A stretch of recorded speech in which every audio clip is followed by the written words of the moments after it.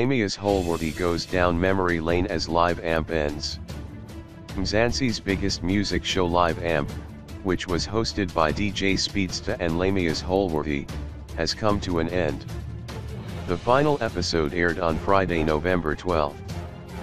Speaking to F5 News, DJ and businesswoman Lamiez said she was grateful to the show because ever since she joined it 4 years ago, her life had changed drastically. I have been able to do many things and tick many boxes off my bucket list.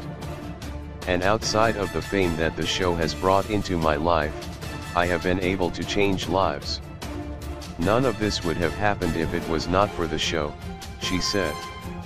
Although being on the show brought great change into her life, she shared that there had also been a downside as she was often bullied for her physique. When there is light, there is always darkness. The biggest change that came with being on the show was people treating me like an object, like I don't have feelings and they own me. I am not money and not everyone is going to love me. But there is a time when it got hurtful and angered me.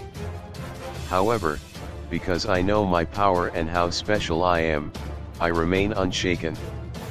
The Metro FM presenter revealed that when she auditioned for the show, she was the only person who looked different as everyone was skinnier and lighter in complexion than her.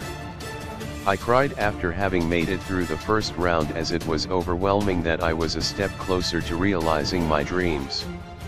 It felt far-fetched, and having made it through all those rounds and to the last one, and reminding myself why I made it that far, was worth celebrating. It was also worth celebrating that being different was my power, as that was how I landed the show. I was the change the world desperately needed, and that being different is okay, she said.